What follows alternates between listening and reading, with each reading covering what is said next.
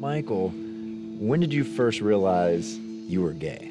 Ooh, I was probably in preschool, and it was when I used to watch Saved by the Bell. Oh, Mario Lopez or Zach? Zach. See, I was a Mario Lopez guy. I was a big Zach Morris fan. I knew then. Nice. Yeah, I could see that. But see, I knew a lot earlier. 5 years old. Well, that's what I said, yeah. Oh, was it 5? See, Saved by the Bell was a different era for me. Yeah, you're 8 years older than me. I was like a teenager. Yeah, don't forget Still that. watching Saved by the Bell. But yeah, like I remember one of my first earliest memories was having a little crush on this boy Chad in 5-year-old kindergarten. Yeah. Yeah, I desperately wanted to be on his team when we would divide into teams, and like they would give us friends. these colors. And I remember he got red. Maybe this is the reason why my favorite color is red to this day, because I wanted desperately to get the color red to be on his team, and I did. I will never forget that day. Like, it's one of the only memories I have from 5-year-old kindergarten. My earliest memories probably were me being gay. Yeah.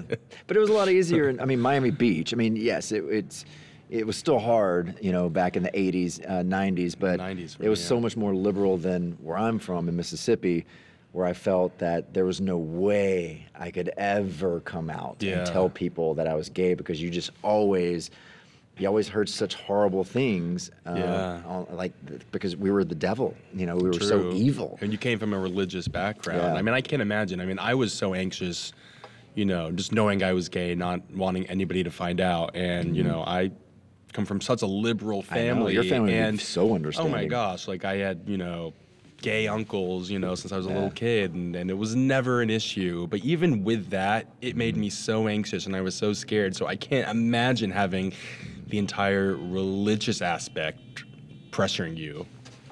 Who was the first guy you fell in love with, or at least thought you fell in love with? No, I do feel like, I think when your first love always, I feel, is probably the strongest feeling, because it might not be really love, but as a young person, you think this is what love is.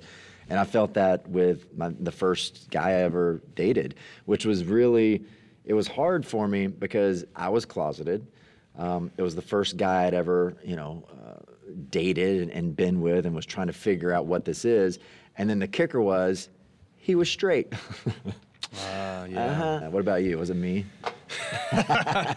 Do you feel that when you're in the closet and you do meet someone, because this is how I felt, that you felt like you were never going to meet anyone else? Oh my God! So that I think that's why I fell so head over heels, because you think this is the only thing. 100%. But I think my first real relationship was you. It was. It was you. You're my first boyfriend. Would you say? You're my first. Well, what about the guy you dated? Boyfriend. Well, you didn't call him boyfriend, your first love? No, because I wasn't completely out. Okay. I was still in the closet with half the people I knew in college. You're the first person I actually introduced as my boyfriend. Aw, I love that. I love that. Do you feel like you missed out? Every day. No. Well, I didn't. I wasn't. I had experiences before, apart from boyfriend. I'm not your first. How dare you? Why was I yours? Oh, that's sweet. I saved myself for you. Wow. I know. No wonder your other relationships didn't work out. I know. Yeah. Who are your role models? My role models, like who influenced me. It's like, you know what? I feel like my first actually experience of, I guess, a queer celebrity that I actually looked up to was RuPaul, because my mom was such a big fan of RuPaul. And I remember I must have been in kindergarten, like 6 years old. My mom went to an event, and RuPaul was there, and she had this picture of her and RuPaul, and she framed it and hung it on the wall of our house. Yeah, I have to say that is one of the first LGBT members I knew of, and I feel like RuPaul and the drag community really is a gateway to having the straight community like the gay community. Through humor, through just, you just fall in love with so many of these people. And I remember when I was a kid, my dad, who is just straight as it comes. Real serious. Just very serious. I remember at the hospital that he worked at, they had some Christmas show or whatever, and all the guys had to dress in drag. And seeing my dad on stage in full drag made me feel so good, because I knew, obviously, as a kid that I was gay. So seeing my dad not care about that and just feel, and just, have fun with it, made me realize they were a lot more open-minded than I ever thought that they would be. Yeah. And also, I mean, not to embarrass you, but I feel like you're a big, especially when you came out, there weren't a lot of like young people that were, in the limelight, pop stars, actors that had come out, even though it was only, 13 years ago or so? 2006. Yeah, 13 years ago. But so you were kind of like one of the first, at that time, like big pop stars that came out. You were in your 20s, and it's like, oh, there's a young 20-something-year-old celebrity who's now gay, and it kind of, I feel like, opened up that conversation with the younger generations a lot more. If I could have helped anyone that age become who they were at an earlier age, that makes me very happy. Along those lines, if you could tell yourself, your teenage self, something, my gosh, with what you know now. God, so many things. Yeah. But if I could talk to teenage Lance, I mean, I look at my life, especially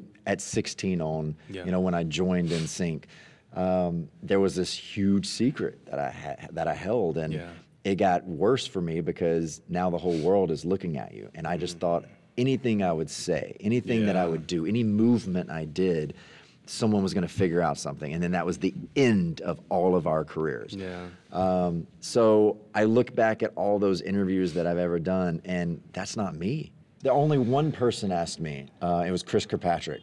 And I remember we were shooting the It's Gonna Be Me video. And, at this point, like I wasn't, obviously dating anyone. I was completely asexual at that point. So it was just out of my mind. And we were just sitting in the dressing room, and he just looks at me and goes, "Are you gay?" I went, exactly. No. No, of course not. What are you talking about? Are you crazy? And then, and I always say this, I'm like, I wish more people would have asked me. Yeah. And I just wish my parents would have just asked me, like, not just ask you, but say, it's okay to be gay. Because that's one thing about, gay people and coming out. Most people don't know they're allowed to come out. They were never given that the validation, that green light, the validation to come out. So I would go back and tell that teenage Lance to say, screw it all.